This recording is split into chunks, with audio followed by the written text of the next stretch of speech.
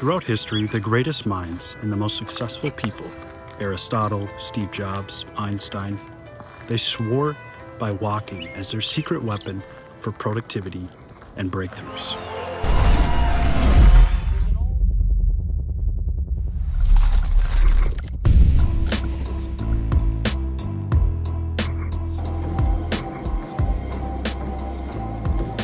People like Charles Darwin, Friedrich Nietzsche, and even Virginia Woolf used walking to generate ideas and to solve problems. Nietzsche once said, "All truly great things are conceived by walking." I know you've probably seen the hot girl walk all over TikTok, Twitter, whatever. Walking has completely changed my life. They're onto something. Walking is a brain and body hack that works for everybody, not just influencers. So I'm Jay, I'm a registered nurse, and I've spent years experimenting with ways to help people optimize their health and performance and transform their lives, right? There's a ton of tools and supplements and gear, gadgets, everything that can move the needle in terms of health and productivity. But every single time, walking is the simplest and the most effective tool. And by the end, you're gonna know exactly how to make walking work for you. So walking clearly has this long list of benefits, and a quick Google search will tell you that. But how exactly is it transforming our brain? And why do the most creative people in history swear by it and use it to their advantage in their daily routines? So there's a few main players and molecules, proteins, all this stuff happening inside our brains that are legit growing and expanding our minds.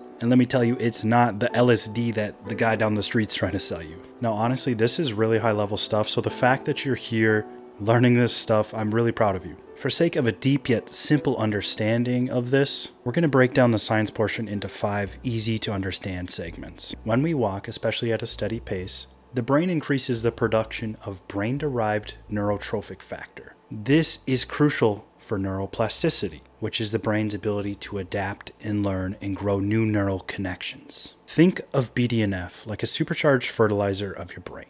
So when you're walking, your brain is producing more BDNF. We've all been there. We have a big presentation or exam, and after hours of studying or preparing, you just feel stuck. This is precisely the moment when you should go for a walk. So as you step outside, your brain is releasing BDNF. This extra production floating around your brain is helping you strengthen the connections of the things that you just learned. When you're studying, have walking study breaks. Now this next part I find super fascinating. It's kind of a new thing in science. They're called hope molecules. They're actually myokines. What scientists found is when you contract the muscles, they're releasing these myokines through your bloodstream. They're going to start affecting your brain, basically signaling to it to have a better mood, have more hope, have a better outlook. And these myokines are also one of the many substances promoting neuroplasticity. Think of myokines as a messenger sent to the brain from your muscles. Walking will trigger their release to tell the brain to grow, adapt, and even heal from like past traumas. So walk more, trigger the release of these hope molecules.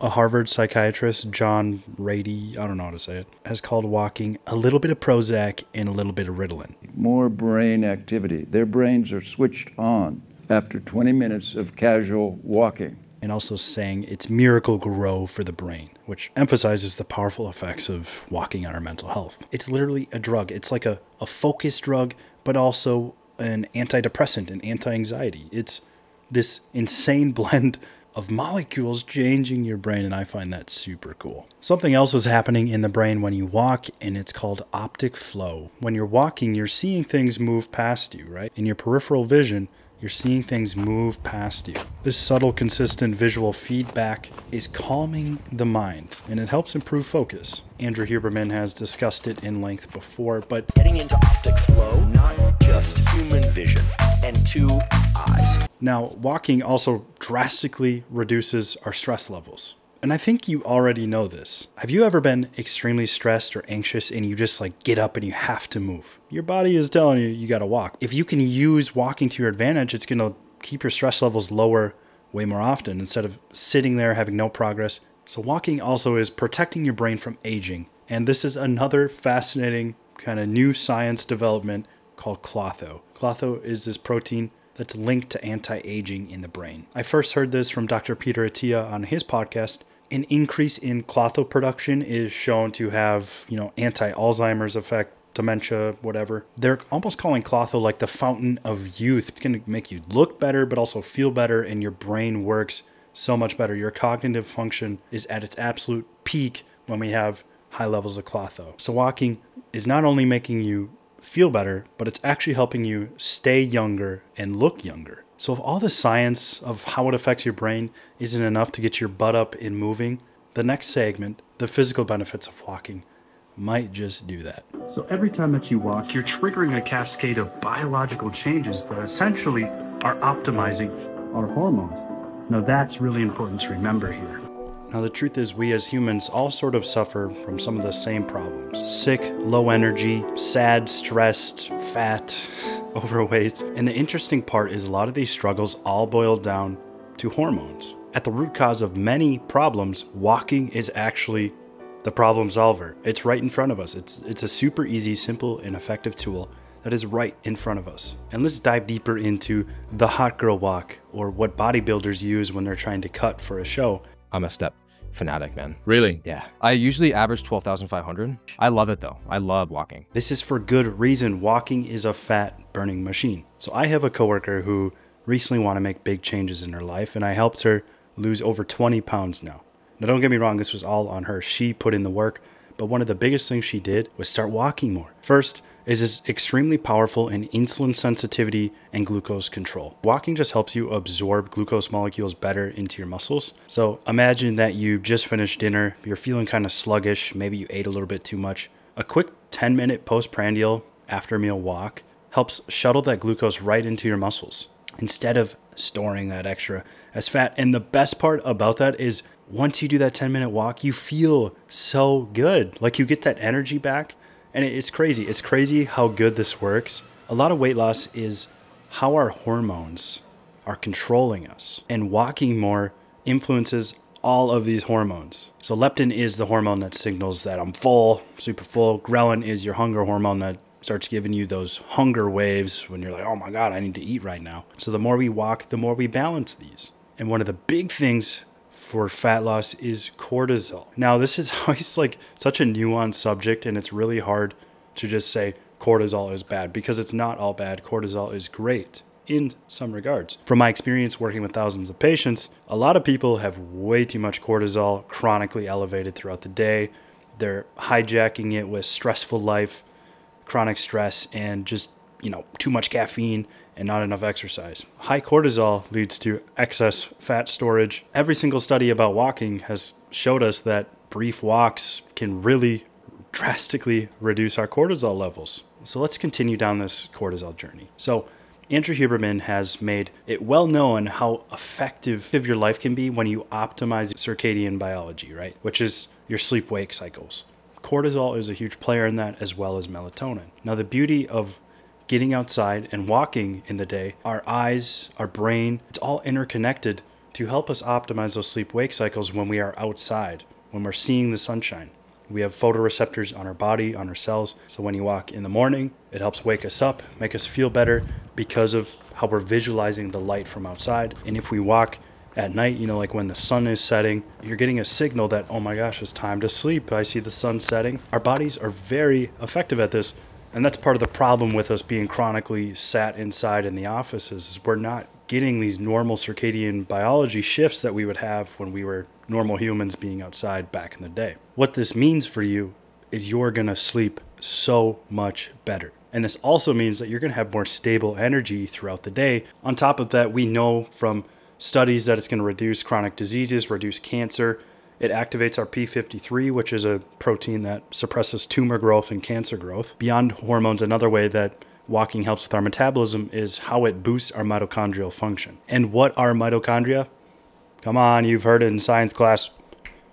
The powerhouse of the cell.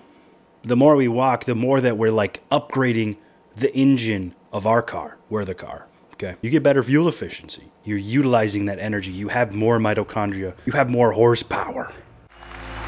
We have a chance, if we stay focused and choose wisely, to really continue to impact people's lives in some small way for the better.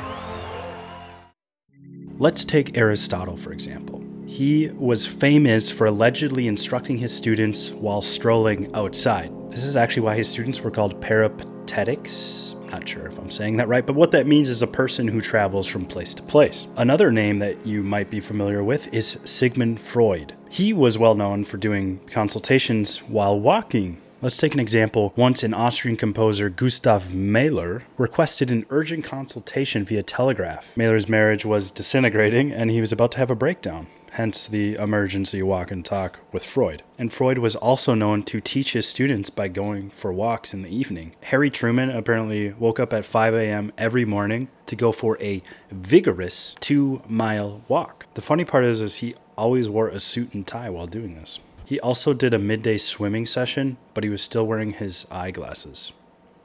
Kind of weird. Charles Dickens was, even from his childhood, noted to be an avid, even compulsive walker. Charles Dickens walked around 20 miles a day. That's almost a freaking marathon a day. The weird thing, I think, for him is he usually did his walking at night. 20 miles at night. Walking was his means of observing the cities around him, but also de-stressing. Dickens said that he found composition to be hard and painful work. The hours spent at his desk agitated him tremendously, and walking served as a safety valve. So what these people can teach us is that in order to bring out the best version of yourself, the most creative, the most intelligent, yet calmest and most emotionally stable version of yourself, you need to be walking more. And not only that, it's going to shed the fat right off your body. And it's easy on your body. It's easy to do. How do we take action, right? We got to take action here. There's a few ways that you can incorporate this habit into your life. First thing you do every morning is just go for a walk. Grab your cup of coffee and go for a walk, even if it's 10 minutes. When you're taking phone calls or meetings, if you can, go for a walk during these. One of my favorite things is having a walking pad under my desk. Walking pad has been a great addition because sometimes I don't want to be pulled away from my work, but I don't want to also sit on my ass all day. And I'll definitely link some walking pad options below. If you work at home or if you work at an office, get yourself a walking pad and a standing desk. I'm telling you, it's so worth it. And it's such an easy thing to incorporate.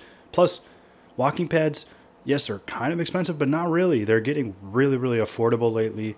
It's so worth it. I even use walking pads like sometimes when I'm watching football or just watching entertainment because I feel a little bit guilty. I'm one of those people who I can't ever really relax. I'll just use my walking pad and it makes me feel a little better about myself.